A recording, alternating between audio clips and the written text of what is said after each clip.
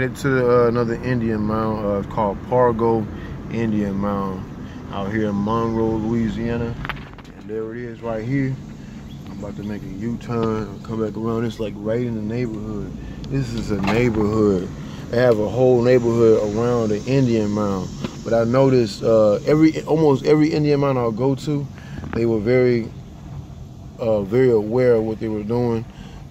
There were no slow leaks with these people, with our people. There were no slow leaks. The thing is, when they had these Indian mounds, it was always by water. I'm right by like a body of water, like a little river. So what we're gonna do is go up to this Indian mound and do some libations. See, this is a neighborhood, and the neighborhood is surrounding an Indian mound, a Native American mound. So these are Aboriginal people, the original people. So what that means, not nothing like oh, the red man. No, it's just melanated people. Right past this way, down that way is where the water is. So we probably might just go out to the water and see it, and then I'll go up to the Indian mound itself. All right.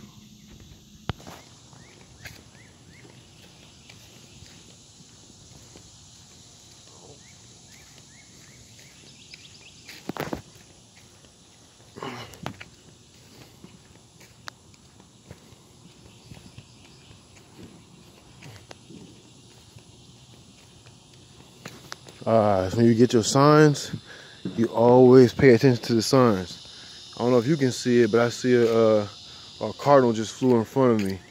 And it's flying across this neighborhood just now. But you probably couldn't see. I couldn't zoom in that fast. It would have just threw everything off. But it was two cardinals that landed right here, and one went this way, and one flew off. Because a lot of sounds was going. I'm going to show you. I'm going to take you to where the water is. See how they got these people living on this Indian mound? But see, that's the thing. One thing I noticed when I do these libations in certain places, certain things start happening to people that live in these neighborhoods. I remember a few years ago, like in 2016, 2015, I was sitting somewhere. It's this portal I have, a certain place. I don't want nobody trying to disturb it, so I'm not gonna say where it's at. So I got a couple portals in the U.S., but one of them, one of the portals I have, one day I was sitting there. I decided to sit in between it, and I was just doing a lot of thinking. When I was doing a lot of thinking right there, I was doing a lot of meditating right there too.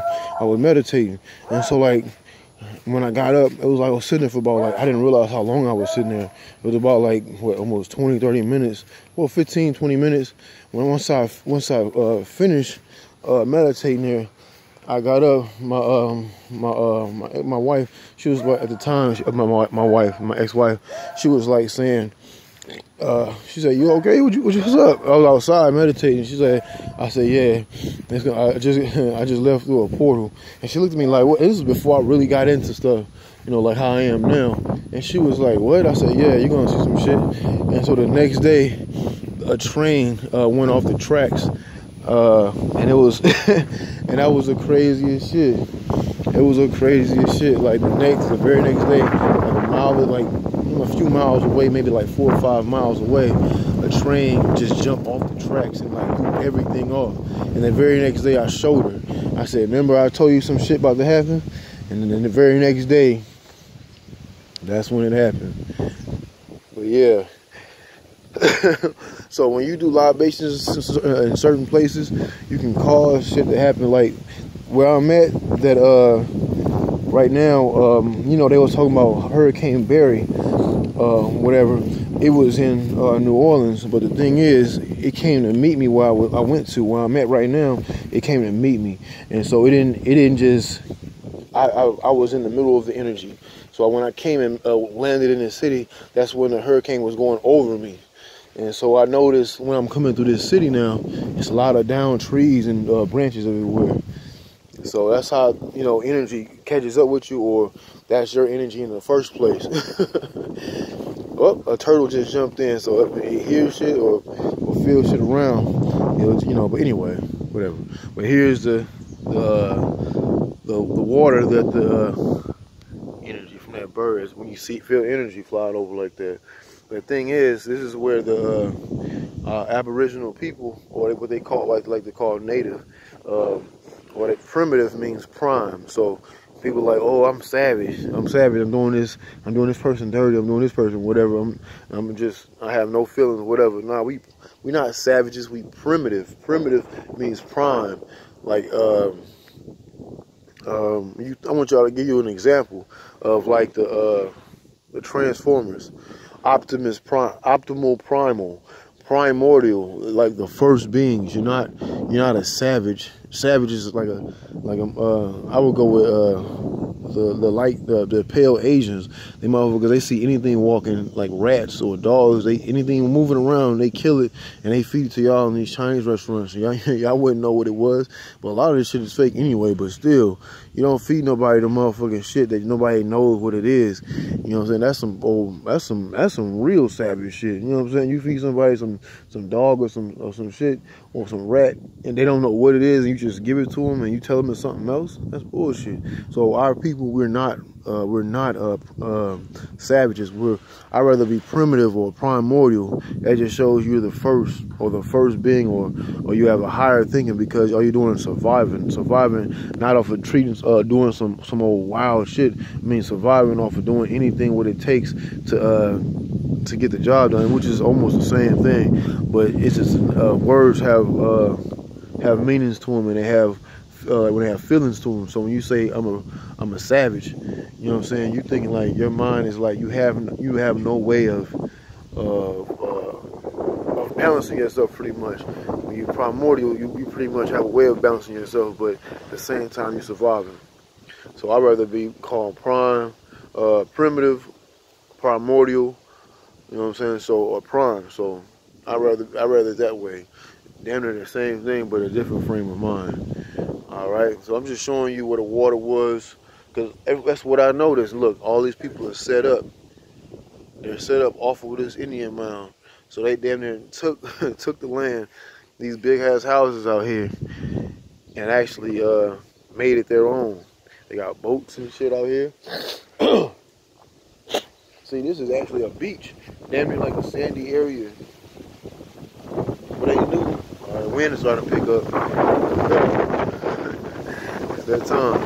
Madre de Agua.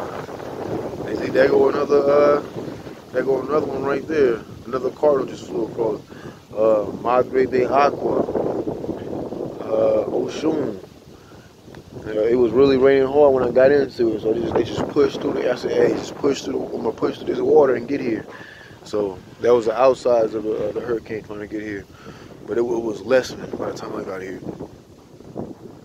All right, I'm gonna pause it and take you up to the mound.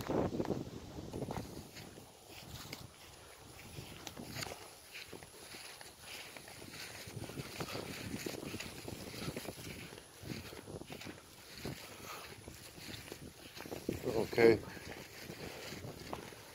We're walking back up. We're going back up the hill. So I'm considering this would be like a part of the mound where it was cut off, because they made the mound a part of where people's houses are. So it's a flat land leading up to the mound. Shit, it's gonna be pretty hard getting up there with these shoes. Like, I should have really thought about this shit. I don't think there's any stairs to get up there either. Shit, I'm gonna get it to the top of that mother slope. Somehow I'm gonna get up there. It ain't. You don't have to get to the top, but there's just something in my mind that's telling me just to get up there. So when it's in your mind, that means the ancestors is telling you, nigga, it's a reason for you to get up there. I'm about to figure this shit out. Even if I fall down this motherfucker, I'll figure it out somehow. Shit. It is. I'm gonna make it. Oh my goodness. I'm about to go walk it sideways instead of going straight up. Sideways, you get more friction on your feet. I can feel the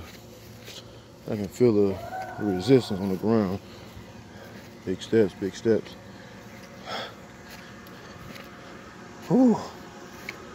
I do not want to fall on this motherfucker. See, it wasn't that bad. It wasn't that bad.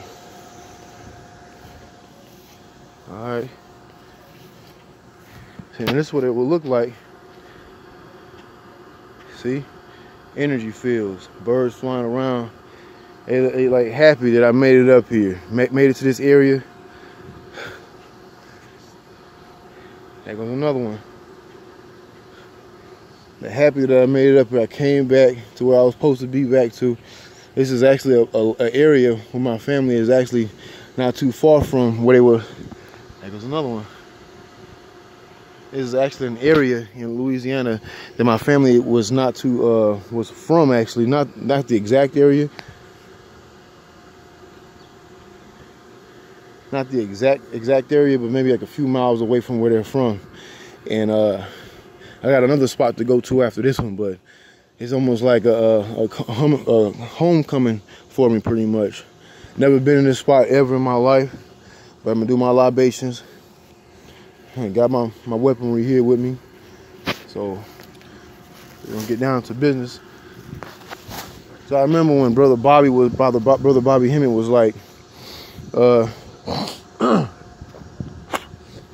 remember when Brother Bobby was like, well, when you do your ritual to Thunderdog, have one thing that's Native American or Aboriginal to the area, you know, Native American or Aboriginal, and one thing of African, and you put it together on that altar, and when you put it together, have it. I'm not giving away all the details of it. You got to find it in a lecture, you know. So what you do is you put one thing of Africa and one thing of U.S. Native American, symbolistically or symbolically, and you put it on the altar. And there's certain colors you use to put it together, and you write down what you want from Thunderdog. It's actually an altar for Thunderdog, and you know, I actually did it. And once I saw the lecture, when I saw it, I was like, okay.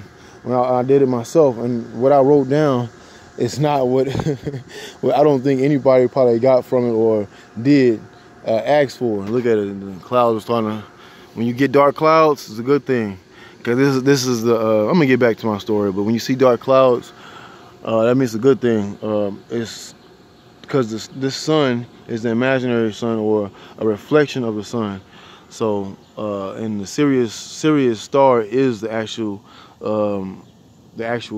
sunlight, but it's the sun behind the sun, and that's the real light you see in this imaginary land. But anyway, I did it, and I had asked to end this third dimensional plane instead of asking for money or asking for a job or asking for a big house or a car that I might want. What I asked for is to end this third dimensional plane, and ever since I did that shit, man, shit been falling in the line in place. How I asked for it, and when I asked for that shit for to end this third dimensional plane, I wrote. That's all. If I had the paper to show you, that's what I had wrote. I didn't ask for anything else. All I asked was to end this third dimensional plane, and that's what I'm gonna do. I'm ending this motherfucker. Well, I brought something with me that I had put together that I always have with me anyway. But this is one of my staffs, and this is one I had bought years ago from Africa. I ordered this, and I didn't know it was gonna be coming from the continent, but it's from Kenya, I believe, if I'm not mistaken. From Kenya, somewhere, I think it's somewhere in West Africa. And this is the Thinker, you know, and he has a hat, or not a hat, but it's almost the way he's sitting is almost like how you see a sultan or a so-called pharaoh would be sitting on his throne, but he's a thinker. So, and that's crazy. And then when I saw it, I said, let me get that one. And I wanted that one. I didn't want all the other ones. I just wanted the thinker, and that's what I ended up doing. Being the finder, wanted to find all the information and knowledge I wanted to find. But you got some of Africa, and they got my feathers I found when I was up north in Wisconsin. Put it all together. But on the other side, I don't just have it one-sided. I have it with Yoda on it, which is symbolically means best. And they say if you put it upside down, put Yoda's face upside down, you get the Baphomet, and the Baphomet means melanin. And on this side, you got Africa upside down. That's how it really should be instead of right side up, because everything is opposite. So it actually kind of fell in line. So I wanted to bring this up here with me, just symbolically while I do my libations. And to keep it real, I'm way out here in this neighborhood, and I gotta take a shit, but I'm still gonna do this. I'm gonna still do this libation. Once I finish, I'm gonna find somewhere to get rid of this shit. But I'm gonna spit. I don't have any alcohol in my strip. You can spit your water. If you don't got no water, you can just go off with the names. I'm gonna spit my my water north, south, east, and west, and get it rolling. It's about to be a powerful situation about to happen. But hey, peace.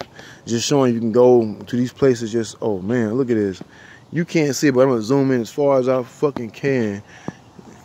It's a cardinal sitting right there looking at me. And that driveway is right there, but it's in the shade. You can't see it, but it just took off. But yeah, it's just showing you everything outside of yourself is yourself. All right, so let me get started. Peace.